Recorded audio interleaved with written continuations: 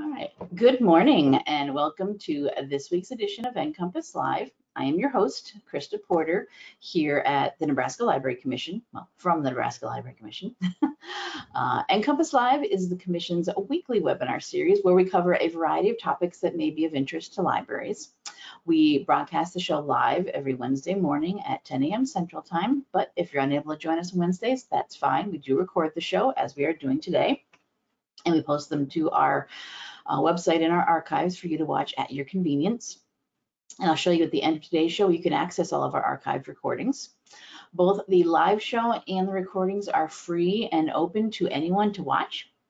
So please do share with your friends, family, neighbors, colleagues, anyone you think might be interested in any of the topics we have on NCompass Live.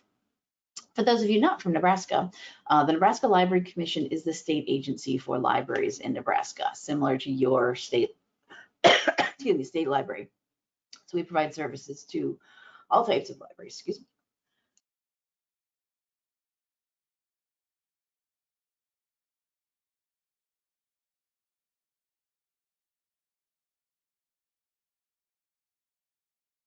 I'm just going to hand over to Amanda to go ahead and start, please. So we are going to talk about all things gadget and gizmo in makerspaces. So I do tech consultations and makerspace consultations for a bunch of different libraries across the state and sometimes out of state. And I've started getting some recurring questions about how do you choose the right equipment, what's available out there, what are the different categories that I can choose from, and how can I make sure that I'm not choosing the wrong thing. So we are going to go over how to actually start with a person in mind or a group in mind before starting to research different equipment so that you actually have a plan before just buying a bunch of stuff and then hoping for the best. And I've also put together a guide of recommended equipment, and this is just based on the categories that I get questions about most frequently and what I've used personally and what I use in the tech kits that go through the mail across the state. Then I put together some different guides and resources and tips and tricks for being able to match the technology that's out there with the actual groups and needs of your community. Some different tips for training, trainers and facilitators and working with different volunteers and partnerships. And then some tips for maintaining the equipment and kind of what to check for before you even purchase the equipment to make sure it's something that you can handle in your library. All right, so let's just dig right in here with, and normally if you've attended one of my sessions before, you know that I don't really do the text-heavy slides, but this time I made an exception. And that's because this slide deck is also going to serve as a guide of sorts. You've probably seen this format before. That's what I'm doing. So you're kind of your first rule of thumb, and this is based on kind of years of experimentation and just what's worked for people, is to make a list of every single organization, business group, and just interested party you can think of within your community.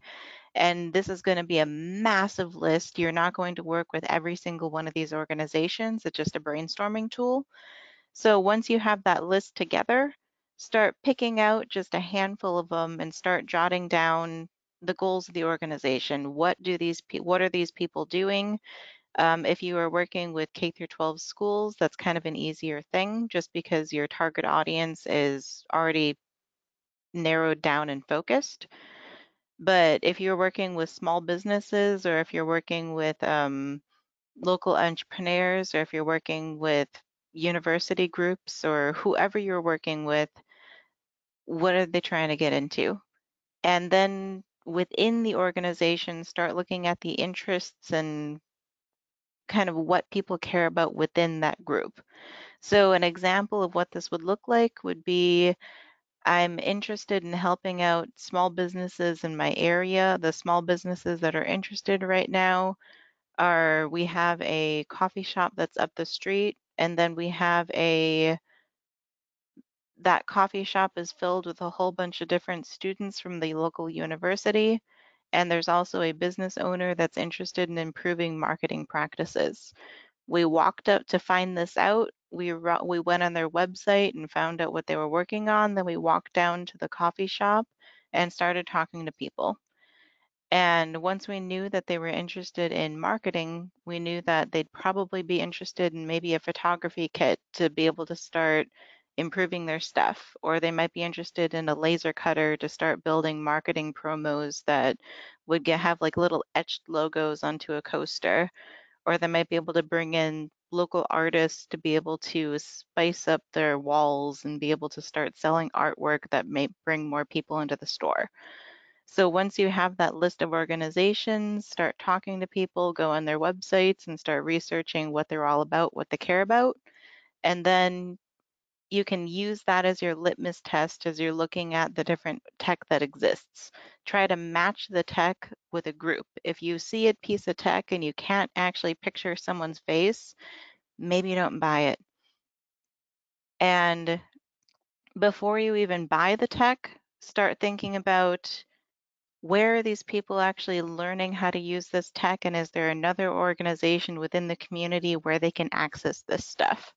Because if there's another organization that has access to virtual reality headsets or has access to a laser cutter, and they already have training materials put together and people already know about them, then you might be wasting your money buying a laser cutter in your library because there's another access point that may and may not be more popular.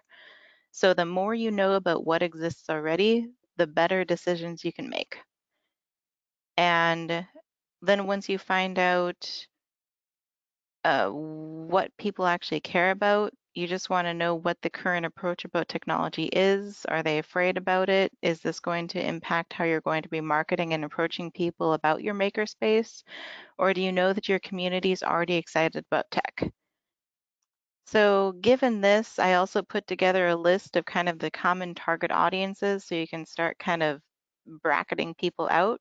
You can take a gander at this whenever you'd like to, but probably most of you are actually here for the specific gadgets and gizmos. So let's just jump right into that.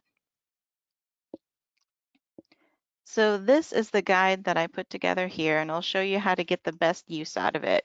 And as I go through some of this equipment, I'll also talk about some tips and tricks for maintaining and how to get some good use out of the specific items. So you can see on the left-hand side here, I've bracketed it out into different categorical sections.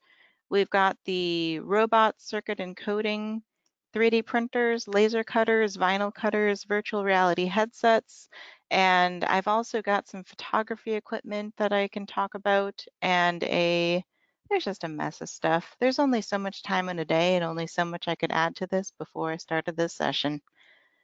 So when you're actually choosing a lot of this equipment, this is the criteria that I base this upon. I'll make this bigger so that you can see it. So as a litmus test to get the most out of your equipment, you usually want to look for phrasing like high floor, low ceiling. And this means that when you buy a gadget or a piece of equipment, then people can start out as a beginner and then scale out to more advanced level skills. And there are some tech tools out there that are specifically designed to have the fewest buttons possible and to have the least functionality possible. These tools are awesome for people that are only comfortable with beginner level technology. These might be the technophobes within the community that don't want to touch technology if it looks too complicated. You might see these people even with the talking book and braille readers who don't like the new machines because it has 3 extra buttons than the old machines. So avoid high floor, low ceiling if you know that you're dealing with a technophobe. But the equipment in this guide is great for beginner through to intermediate up to advanced. I chose stuff that has professional development resources that are developed and curated by the organization or already has a learning community that put it together. This makes your life and your job easier when you're actually training staff and when you're trying to put together materials in your library to keep library staff up to date. All the resources have free lesson plans and activities so that you don't have to buy a bunch of stuff.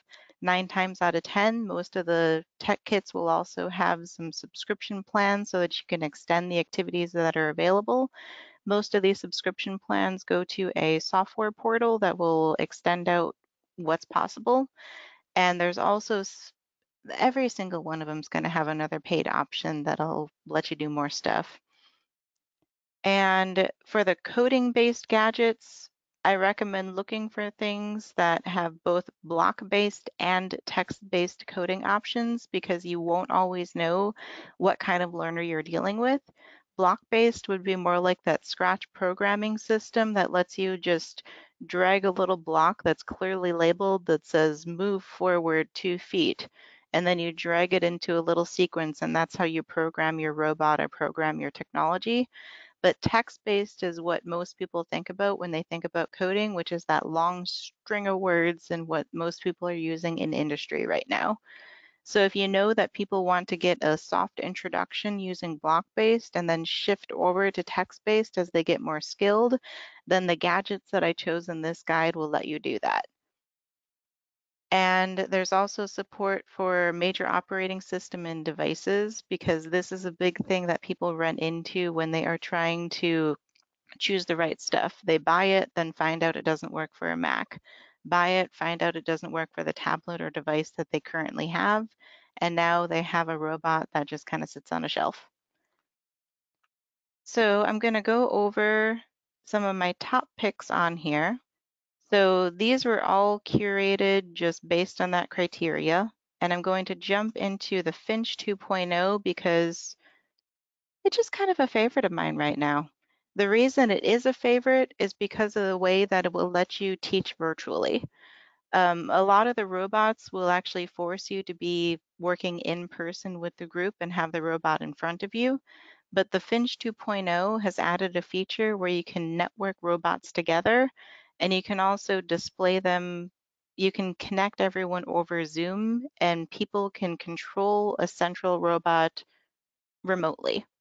So you can be sitting at home while while the robot is in the library, and the robot will move even if someone coded it from their home computer, and they'll be able to see it move virtually through the camera over Zoom. And that's just kind of an awesome way, especially since we don't always know what's going on with COVID, and we don't always know whether the library is going to be able to be closed, open, what kind of mandates are out there. So the Finch is kind of an awesome one because it's more flexible that way. And I'm not going to go over all this stuff because I already said that it's going to have professional development resources. This one is particularly awesome just because they are both video and written, and people learn and process things in different ways. And it's also chunked out really well so people can go back and refer back to a specific skill if they just need a refresher on that one little segment. And the Finch 2.0 is probably about maybe that big. And in each one of these, there'll also be an actual picture of the robot so you can start matching it up with what it's going to look like. So this is the Finch. It uses the microbit chip. This is actually removable from the tail end of this. The microbit is actually another coding and circuitry tool that is featured later on in this list. So you can also extend your activities based on the tutorials that are available through Microsoft for the microbit. And if you get this Finch along with the microbit, the Introduction to Computer Science microbit system, you can combine the two together and extend it even more. And I'm just going to jump down to that microbit so you can see what that kit looks like. So they're up to microbit version 2. And the Introduction to Computer Science kit is actually a curated collection of tutorials and resources that have been put together by Microsoft and other expert resources.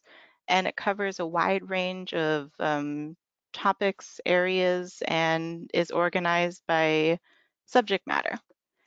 And so if you purchase this kit specifically, it's designed to have all the components you need to use the computer science kit that is through Microbit.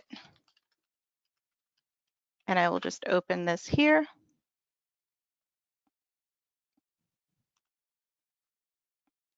So Microbit actually uses a open source guide, and there are a series of projects and lessons that are categorized again by problem area and by skill level. So it's clearly labeled, it's Microsoft, so they're awesome. And let me jump back in here. And I'll go up to my second pick for robotics, which is here. So, and I'll briefly mention Vex Robotics because you might run into it quite a bit, especially if you're working with schools. Vex Robotics is kind of the Cadillac of robotics that are put together by a whole bunch of industry experts. It is incredibly well designed. But it can get expensive. So this is already in use by a lot of different high schools and schools just across the nation. So if you purchase one in your library, you might actually be running into competition and start getting into some little politics with your school district. Because a lot of times with community colleges and with K through 12 schools, it gets a tad bit territorial, so they don't want other outside organizations to be offering the same tools and resources that they offer because you'd be offering it for free and they actually have paid resources, usually. So that's one thing to keep in mind with Vex Robotics. But if you are partnering with a school that already uses Vex Robotics, you might be able to either use the ones they have already, or you might be able to work out a system where you can purchase another kit that addresses another gap in, say you have younger users that want to be able to use it, but the school only offers it for high school or upper middle school. So just start thinking about how that partnership would work. And so with the dash and dot robot, this is actually the dash and dot robot that is probably already most popular within libraries already. And this has standards aligned curriculum, so it's awesome to work with schools, but it also has homeschooling resources in case you have people that are kind of trying to make it on their own, or if they have learning pods set up for homeschoolers because they're not comfortable with their students going into school yet due to COVID. So if you have homeschoolers that are looking for a robot, this dash and dot one is kind of an awesome one to do. This activity pack actually comes with this really fun xylophone. This xylophone gets connected over into the Xylo app. The Xylo app, it has really well-guided instructions that will help both the facilitator and the student learn how to code their own music. And there's also pre-made um, sound systems that are put together in there. And there's a ton of different lesson plans, and they have an entire curriculum that's put together just for this. So if you get the education version of this, it has all that together. And if you get the homeschool version of this, it also has another set of parent resources together. So this one is actually geared toward a younger audience. So this one is going to be for ages 6 and up. But so the Dash and Dot Make Wonder, they kind of made a system so that Dash and Dot will let you grow into using Q. So Q looks almost exactly like Dash and Dot, but it has more advanced features, and it also is the robot with personality. So you can program it to have at least 4 different personality styles. I personally think that at least 2 of those personalities are ridiculously annoying, but kids seem to love it.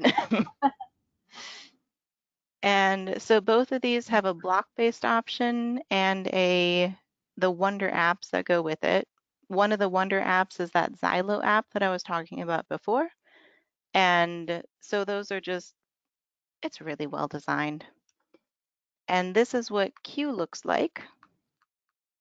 So Q is the next one up, and the reason it's the next one up is because it also supports JavaScript.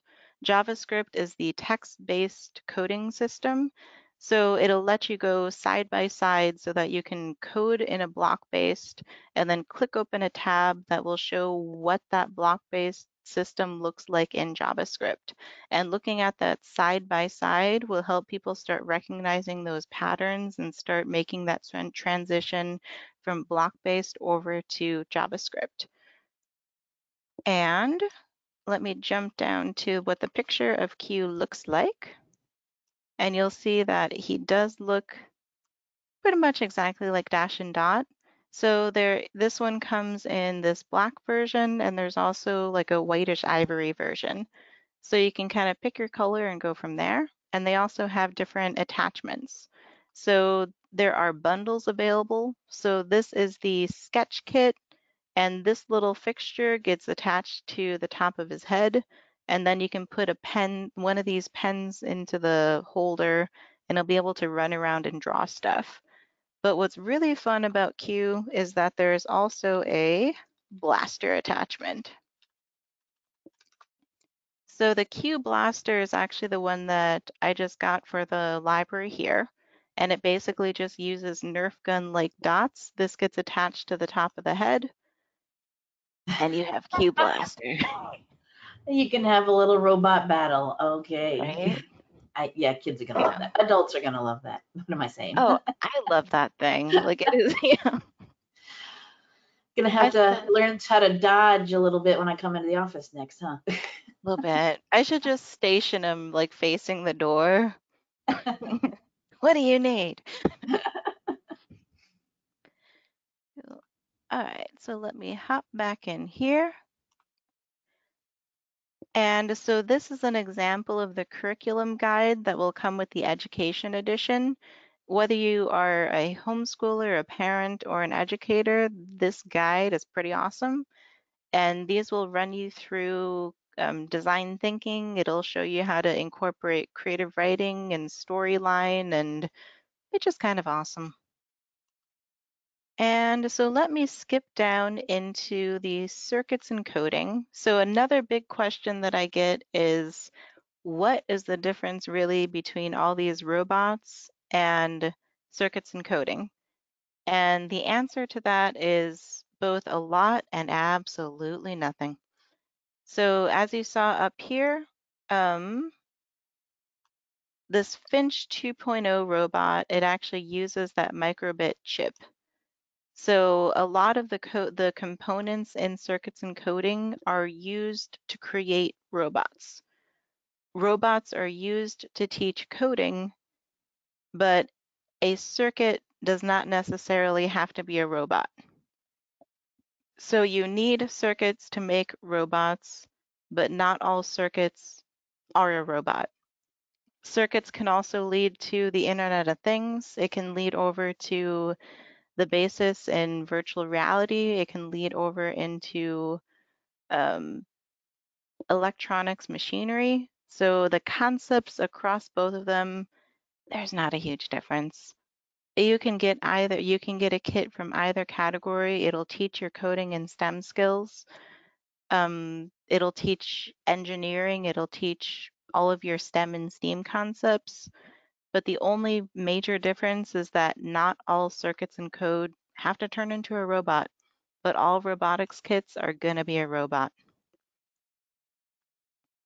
And so if you're looking for something that'll teach mid to advanced level circuitry skills, and if you've tried Raspberry Pi and Arduino and your eyes crossed because there's just too much, try Because Learning. So Because Learning is another circuitry and sensor kit that's going to help you learn about how, so a basic circuit, the Hello World version of it is going to show you how to light up a light bulb. It's going to show you how to make a light bulb blink, and it's going to show you how to then it'll branch out into using sensor systems. So a sensor system is going to be like building a weather station that's going to help you measure the humidity in the soil, or it's going to be able to help you measure the air temperature, and you'll start learning how those systems work together. I like Because Learning because it has all of the kits all together in one little neat package, and you don't actually have to think too hard about what you're buying and why. So if you're completely unfamiliar with circuitry, sensors, these little boards are a mystery, this is a good place to start. And I also chose it because learning. If you go into this lesson, they have a set of lessons that are already curated and put together for you, and they've already been classroom tested, and if they are classroom tested, they're going to be library tested.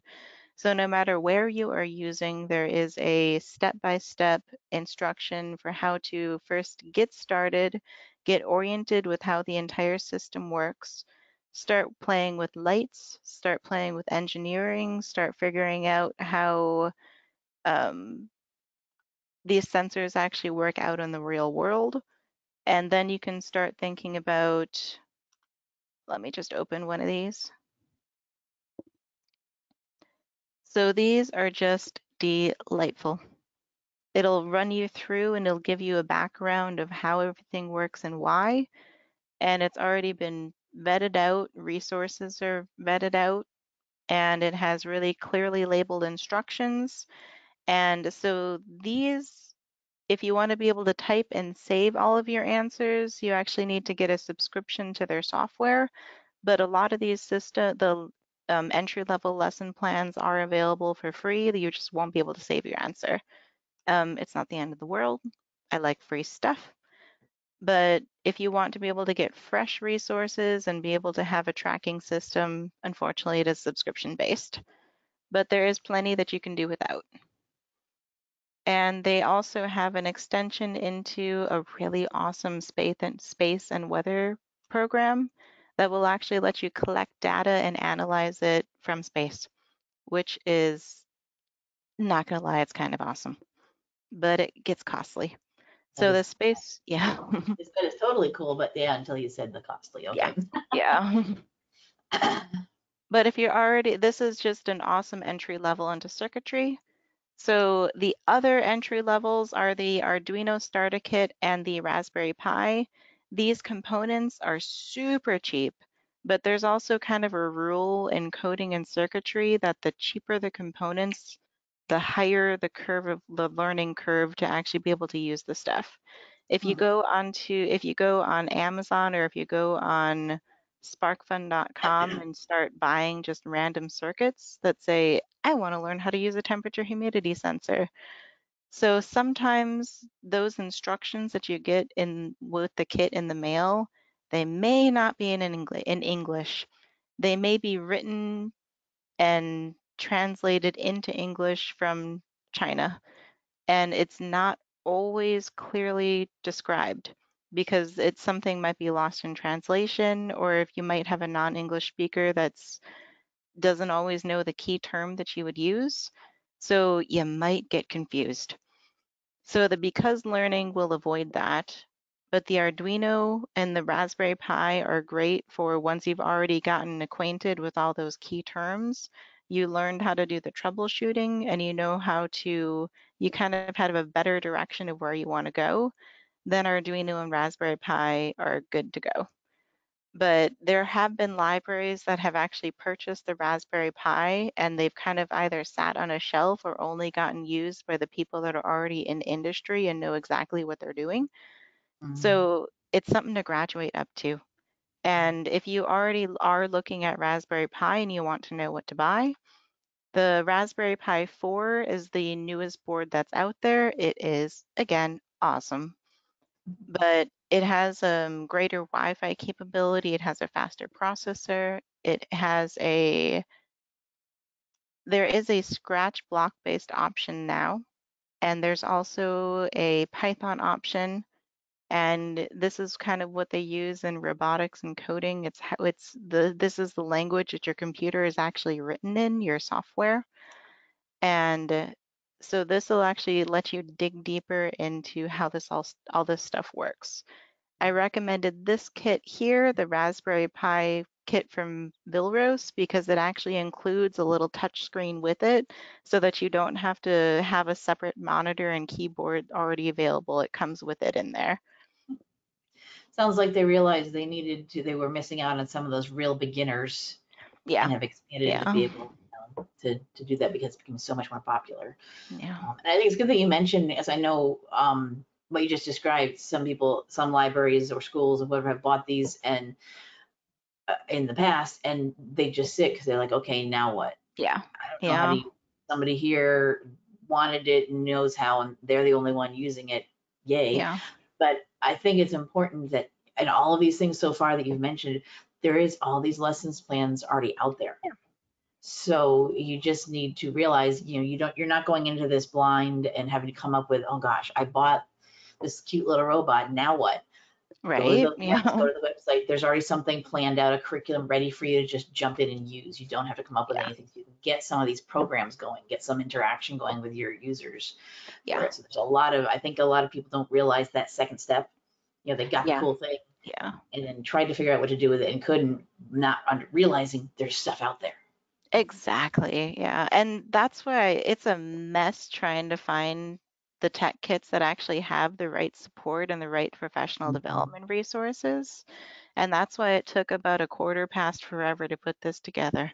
That's why I'm glad we have you, Amanda, that you did all the hard work for us. Yeah. My fingers got tired. But yeah. And one side note here, I was hesitant to put Little Bits Steam Plus on here. It has incredible instruction. It's awesome. It's well put together. The only like the major downside is it's kind of expensive compared to what you actually get. So you get maybe about like a handful of pieces. You can configure them in different ways. But once you're done with the curriculum that's in there, you are basically encouraged to get an expansion pack that's another maybe $150 to be able to expand what you've got. And depending on how you're distributing materials, separating between those two kits and distributing them and checking them out can get a little tricky. So Little Bits, awesome instruction and really well-designed platform, really good training, but just gets a little pricey. There are other options on here that are lower cost and also have a ton of different resources, like the Snap Circuits. The Snap Circuits they claim that they have about 750 plus different projects, but when you start digging into those projects, you find out that most of them are just a tiny little variation of the one before. So it's kind of like it's labeled differently, but the concept is almost exactly the same. And people have said that it can get kind of repetitive as I've gone through some of the projects. It can get kind of repetitive. So if it says 750 projects, it probably means about maybe 300. So keep that in mind, but it's still a really awesome kit to do. And the kit here actually comes in its own case. So it is already organized and bucketed out for you. And it's easy to distribute, pack away, store, pull out when you need it. And it comes with pre-printed different project books that have the fully illustrated instructions in it. So now for the big stuff.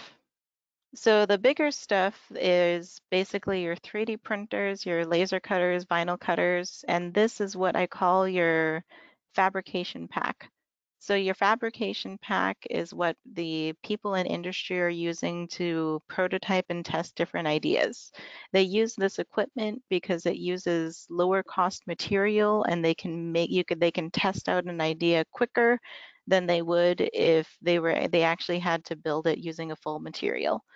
An example that I'll give is that I took a metalworking class probably about a couple years ago. My metalworking instructor had never actually heard about 3D printing. So when we talked about it, she said, "Oh, cool. Can I use that to start prototyping out um, my j- my like rings and jewelry so I don't waste any metal before so I can test out the design?" And I said, well, yeah, you can. You can go through Tinkercad and you can start using the scribble feature, or you can upload a 3D image and you can make sure that your design is actually going to work properly instead of wasting $100 on the metal.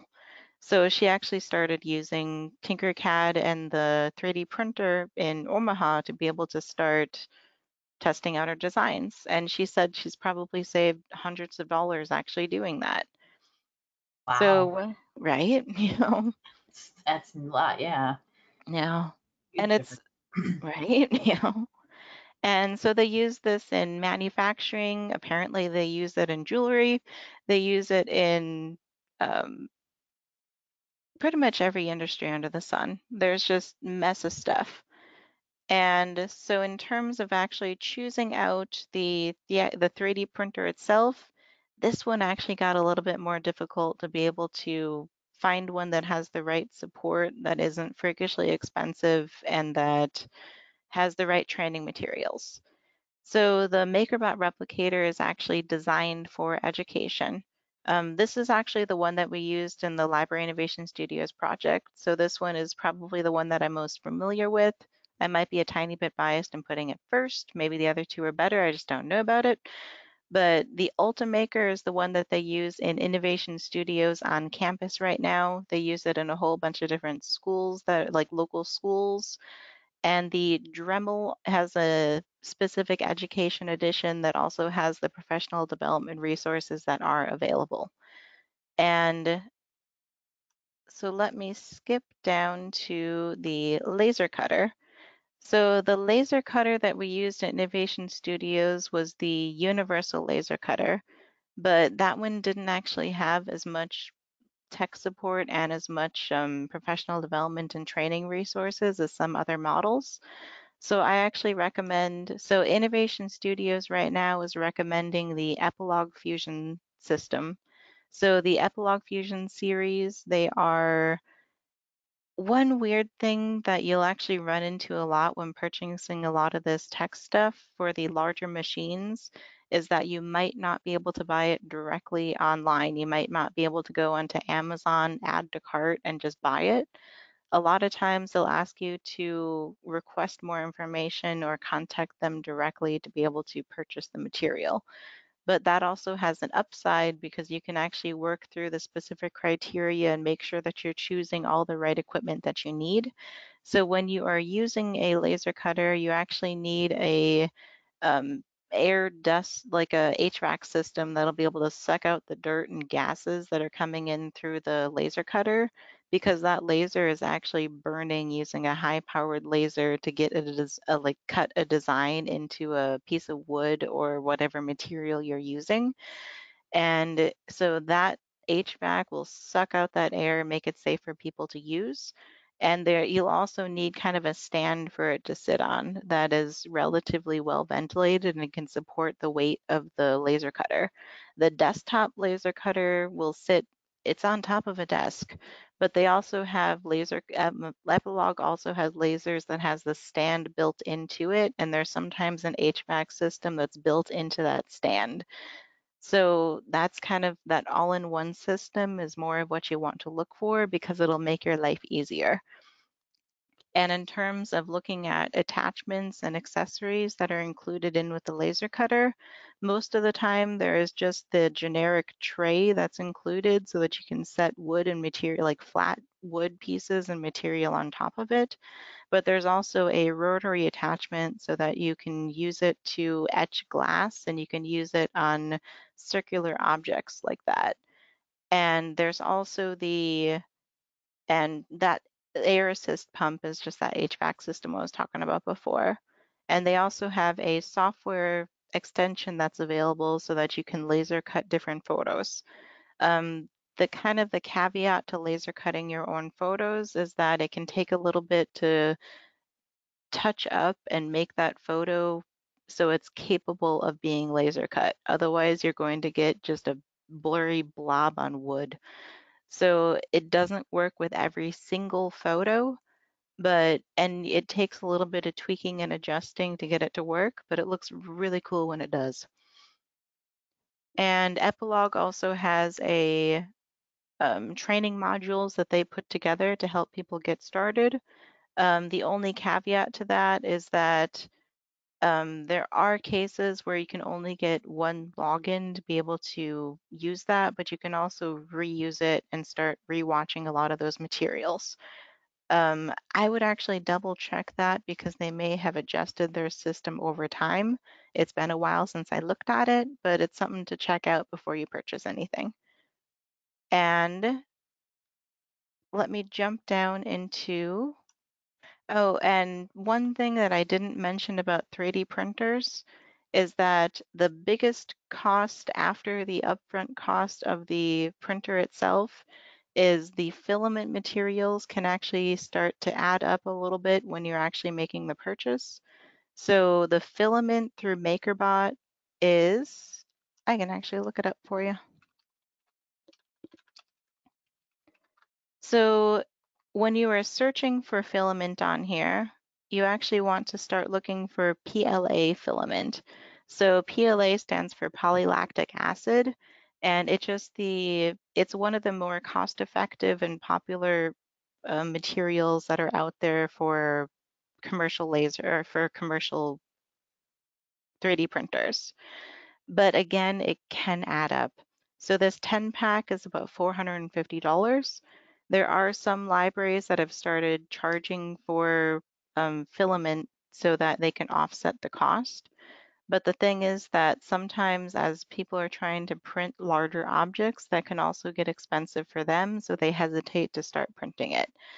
And so it's kind of trying to find that balance between libraries, we want everything to be free, and libraries, we need to be able to actually afford to do this stuff.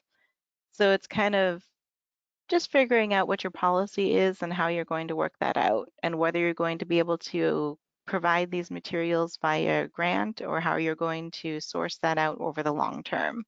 And it So may be something you end up changing your policies yeah, over time too. I mean, unless you don't know necessarily right off the bat how it's going to be used, how much, or is yeah, it going to be people, does your community like to make the big things, or is it just a lot of little ones?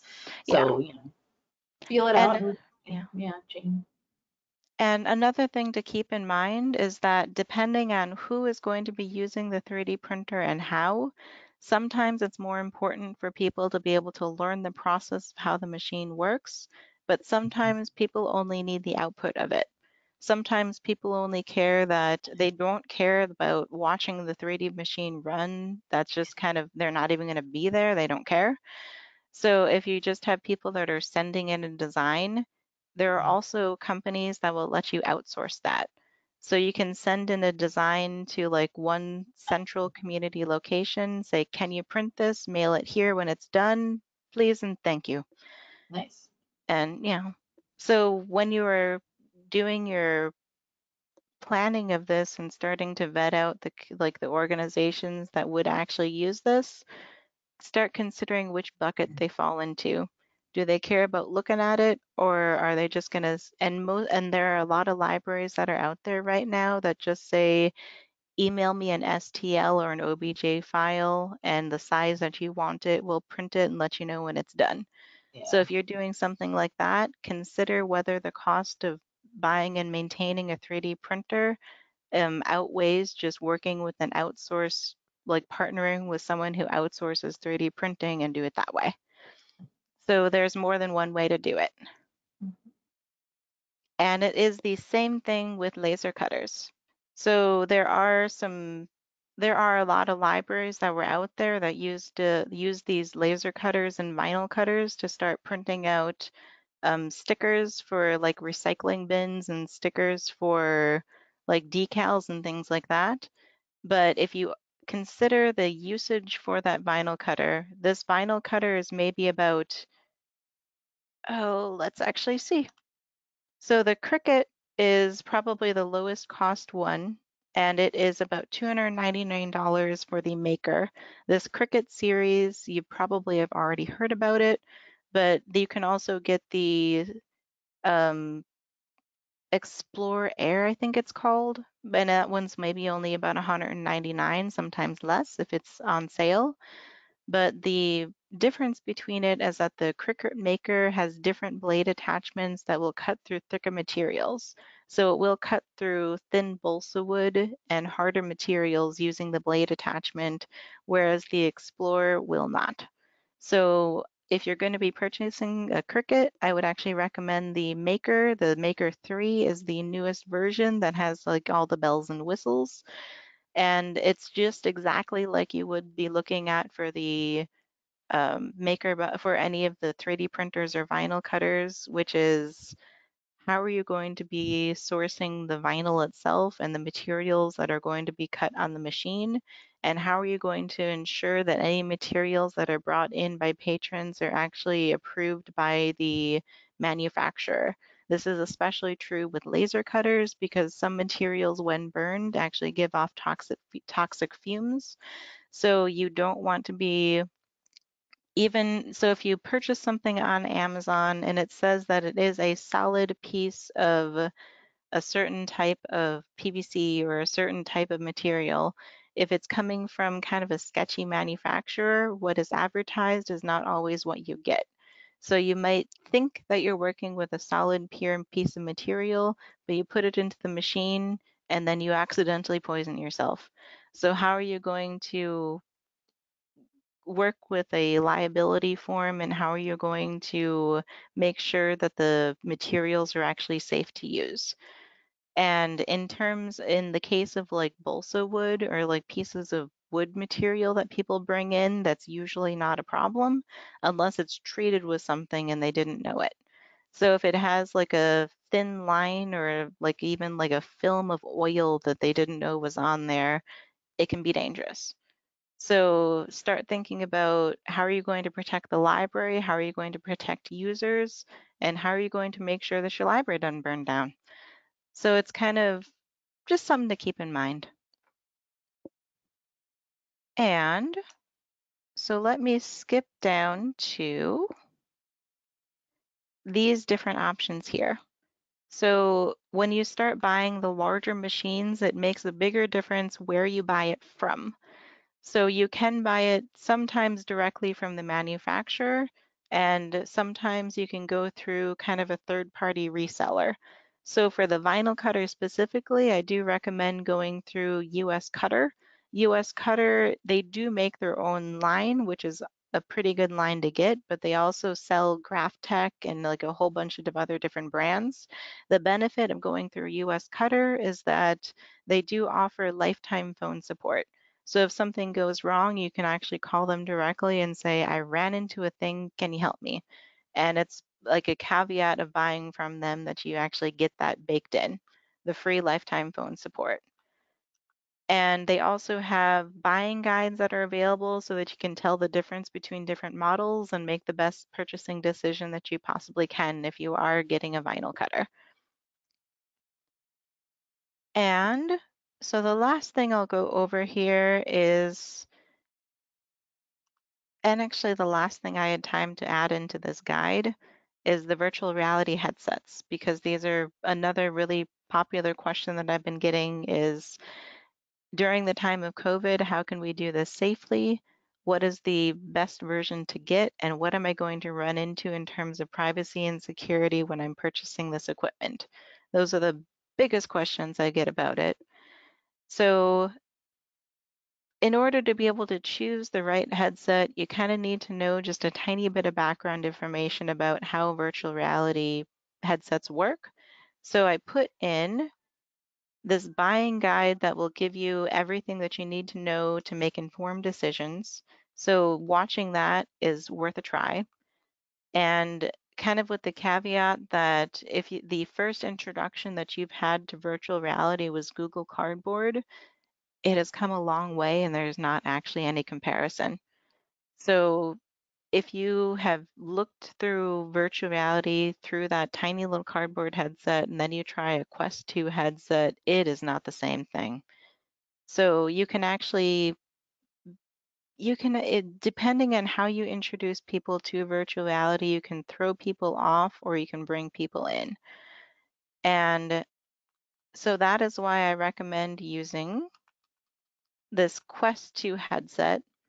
The Quest 2 is actually the most recent standalone version of Oculus Quest, and there are tethered and untethered versions of virtual reality headsets. And the tethered version means that the headset has to be connected via a cord to basically a gaming computer. these gaming, like these computers have to have higher end image and video modules and graphics cards to be able to support the headset. So your computer is going to be more expensive and your headset's going to be more expensive. So The are they then Oculus, also needing to connect not just a computer, but then to the internet yep, to yeah, get to have anything work? Because I see it also mentions the Facebook account and that yeah. as well. Yeah. And so with the standalone, you don't need a gaming headset. You don't need a gaming computer. It Mhm. just runs, like the computer is actually built into the headset itself. So, and you don't need to, it's not tethered to anything. You're not tripping over cords. So that Yeah. is why Oculus Quest and Quest 2 are recommended just because of that standalone component. Safety issue. And, right? Yeah. There is actually an optional cord that's called the Link that you can use to connect to a computer to use the Oculus Rift games. So that's why you can scale up using the Quest 2, but that cord isn't an option with the Quest 1. Mm. The caveat with the Quest 2 is, as you just mentioned, you need that Facebook account. So even if you make like a one-time only or connected over through a library account, it needs to be connected through Facebook. Mm. But the other thing for that is if you are using this as a shared headset across different users, which nearly every library is going to be doing that, if Yeah. people try to start connecting their own personal Facebook into that shared account, then everyone is going to be able to see their personal information and everyone's going to be able to access that until it is actively removed from that account. But Mhm. you can run into a lot of issues with if it's even available temporarily. So the way the headsets are routed up through the tech gets through the mail is that every single headset is registered through a shared Library Commission account. And that means that those headsets might be sent out to 4 different libraries. And if each one of those libraries, one person connects the headset to their personal account, you have 4 different communities that have access to that personal information. So that's why I had to write a policy that'll say you are Do not. not able to connect this over to any social media or private account. Mhm. And so it's kind of how are you going to set up that policy so that you keep people safe and keep privacy security safe? And there's Mhm. also a liability waiver that is recommended for patron use for headsets. The liability waiver is because, and I'll go down here. So in terms of how virtual reality works, you put on a headset and you're immersed into a virtual world. So some people get disoriented when they put on that headset, and you also have to adjust the distance between the 2 different lenses so that it aligns with your own personal vision. Mm. And if that setting isn't adjusted properly, you can get eye strain or disorientation. So some people have had problems with that and had to take it off shortly before they even put it on. But sometimes people don't have a problem. Like I have never actually had that problem when I put it on. The only disorientation problem I ever had in a virtual reality headset is when I went on an amusement park roller coaster, and that may have happened in real life too. So, it affects people in different ways, but Right. So that you have liability, to warn them that this may or may not work for you. right? See how it goes. Yeah. And that liability waiver is just like a little sign that will keep the library safe and keep patrons safe so that they are aware of what they are getting into and that they are aware that they cannot sue the library if they get dizzy. Right. And and there are also some different safety measures that you can put in place in the library just on your own, which is kind of putting together making sure that you have an adequate amount of space cleared out so that people don't run into things, making sure that you choose a headset that will let you draw out like a boundary marker. That boundary marker will basically you put on that headset. There are little cameras in front of it that will let you physically see your environment in grayscale, and it'll ask you to use the remote control to draw a circle where stuff isn't. So it'll mark out where it's safe for you to move. And if you, when you're in that virtual world, you move outside that environment, a bright red line shows up and the game kind of like pauses until you move back into a safe space. So that's kind of the safety feature that's available in the Quest and Quest 2. It was not available in the Oculus Go, but Facebook is no longer making the Oculus Go, so that won't be a thing. And so make sure that any model you choose has that feature. And make sure that you have a chair available for people to sit down so that they, if they do get disorientated or if they are using a seated game, they have the option to be able to, well, sit. And so another thing is the sanitation thing. So during the time of COVID and even before that, people were worried about sanitation and keeping this little faceplate clean. So they now make silicone covers. So silicone covers just get popped right over this little rubberized face guard, and you can sanitize that silicone cover and then put it back onto the headset between uses. And you can also just use like a little, you can use a Lysol wipe on the outer case here, but you cannot use a Lysol wipe on the lenses on the inside because it'll damage it, it can scrape it, and what have you. It's nice that that silicone extra piece is what you Yeah. can really sanitize well. Nice. They used to use a paper little sheet that would go between, but the paper sheet, it would rip, it would tear, it would slide, it would slip, and it would get soaked in sweat because your face is pressed against a rubber pad. And so the silicone just works way better. And it's cheaper. You can reuse instead of tossing it out.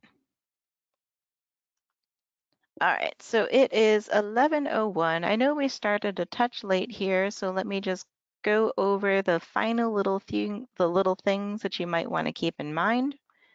And while we're still here with people, everyone's still here, just let you know, nobody's typed any questions yet or comments, but if you do have anything you want to ask about, type it into your question section. We'll go as long as it takes to answer anybody's questions. Or if you have any ideas or anything you've done, if you've used any of this equipment, we'd love to hear about it. Yeah.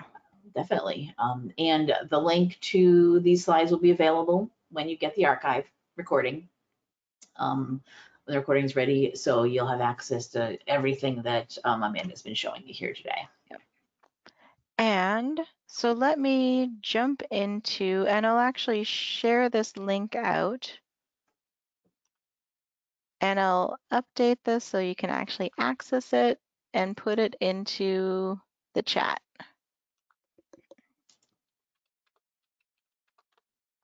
There. And so a lot of this you can actually read through just kind of on your own time. That's why I wrote it out just completely on here. But the one thing that I will cover before I let you guys go is recommendations for training. So the one thing that I put together there is the professional development resources that are available by the creators of the equipment themselves. A lot of the equipment is actually designed for schools and other like educational related areas. Not all of that professional development translates directly and perfectly over to public libraries or your own particular library type.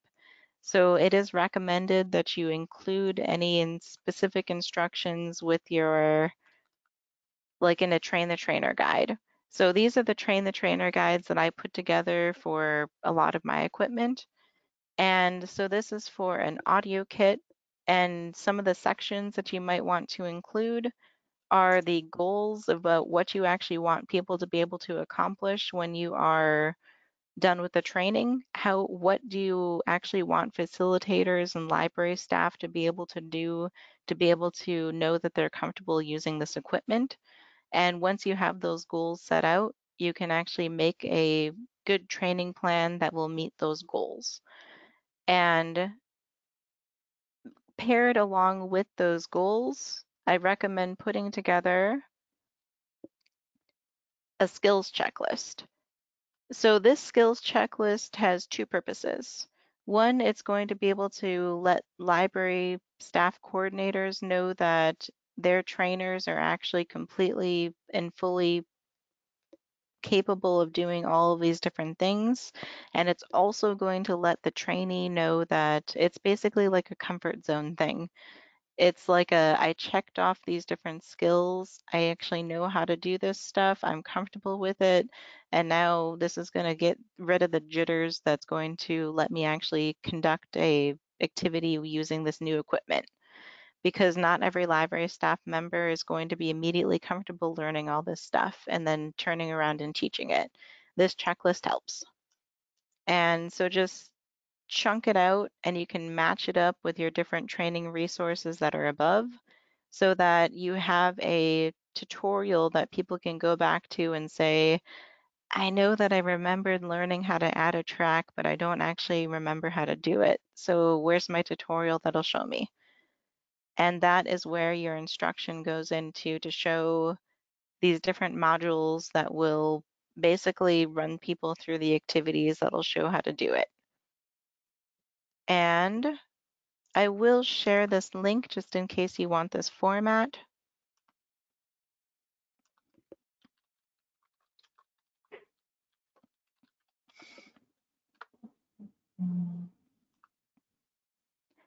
And so this is just the format that people have found most helpful for beginner to intermediate when they're trying to learn all this stuff. And for the rest of it, I'll actually just let you read through it because it's probably better that you just kind of sift through it on your own instead of hearing me read through this whole mess. So I'll wait and see if there are any questions from anybody, but then that's about all I've got for you. Awesome. No actual questions came in, just lots of thank you for the information. It'll be helpful. Always awesome. Thank you. um, so yeah, and it is a lot of information, but I think this is great. Like I said, this is lots of the libraries are getting into Makerspace. They've been. This isn't something brand new Yeah, in yeah. general, but it is new to some libraries. You know, as you mentioned, our Library Innovation Studios grant program we're wrapping up finally this year. We've been doing it for 4 years now, loaning Roundabouts, yeah. some of this type of equipment to the libraries to have for a limited amount of time to test it out. And now these libraries are saying, okay, we want to get some of this ourselves. What do we do? And this is some great resources with best choices. There's so much out there. It's a um, ton, you know. yeah, and having the curriculum and training and everything. Um, we do actually. A question just came in. Awesome. What are your recommendations for promoting a makerspace? I've heard from patrons that they think our makerspace is cool, but they don't know where they'd begin using the equipment and feel too intimidated to ask about it. I think you've done stuff like this before about, Oh yeah. yeah, we. So that is where your brainstorming is going to come in handy. So it's easier to market and target um, library programming to specific groups. So if you're kind of having trouble with people trying to figure out how to use this stuff, start building out different marketing flyers that get sent out to individual groups and organizations. And you can even go over and start a conversation with those organizations, say, what are the problems that you're facing right now? What are the specific things that you are trying to accomplish? Are you working on marketing outreach? Like, what matters to you right now? And then directly target your marketing and set up an activity that will help with those different things. And that's what's going to bring people into your makerspace. And so kind of an example that goes on is if you have a laser cutter, people say, ooh, shiny, a laser cutter, I want to try that. But then they make their little gardening stick and they've labeled their oregano plant and they're like, I got nothing. Now But what? right?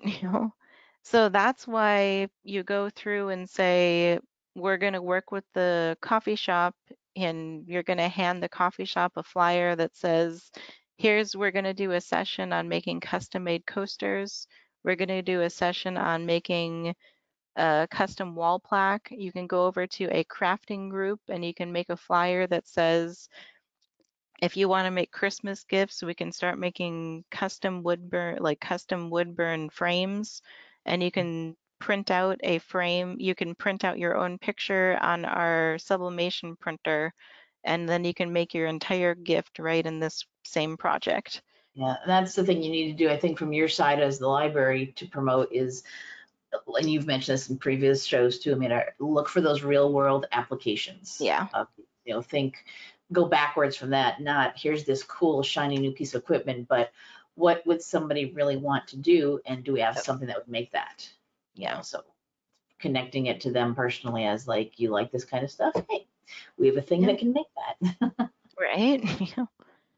And if you have like a specific group that you're trying to market to, you can send me out an email and I can give you some recommendations for different projects and machines or equipment to do.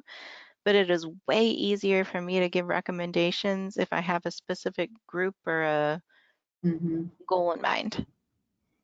Who is And it if you're you, trying to target yeah, and bring in? Yeah, absolutely. Now you did Amanda's on the show. I didn't get to this beginning of the show. Sorry, I had a my own spit was trying to kill me. Went that's down the wrong fair. way to Yeah. intro here, and take a little break and reset. But Amanda does these sessions, are pretty sweet tech related sessions on NCompass Live, the last Wednesday of every month.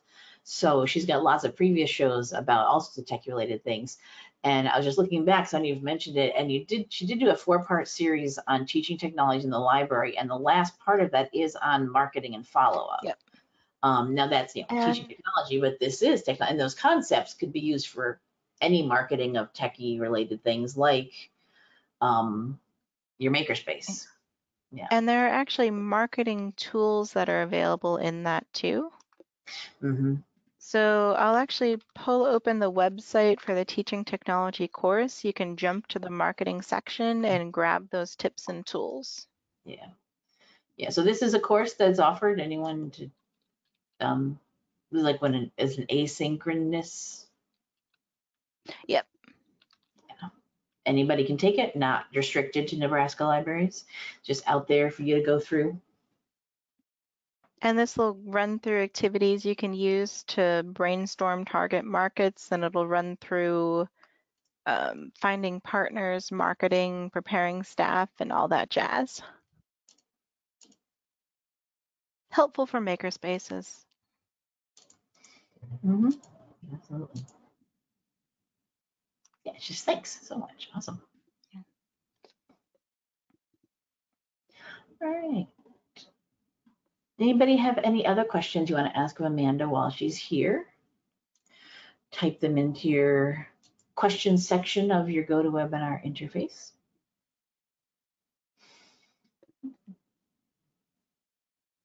I can't see if you're typing, so I have to wait and see if something pops up. So I always give it a few minutes here. While I'm waiting, I am gonna, as I wanted to mention something, I'm gonna pull presenter control back to over to my screen now from you, Amanda. There we go.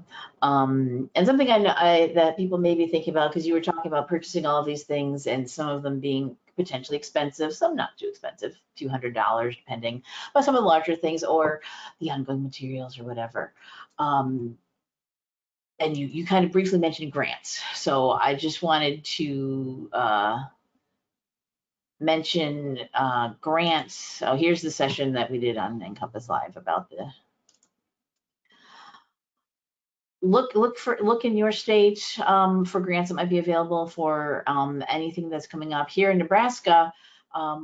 Most recently, we're offering grants to the American Rescue Plan Act, the ARPA grants.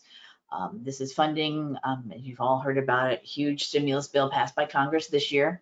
And for Nebraska libraries, we right now have 3 different grant opportunities available to you so that you could use any of these to apply for getting a lot of this equipment. pretty much anything on that Amanda mentioned.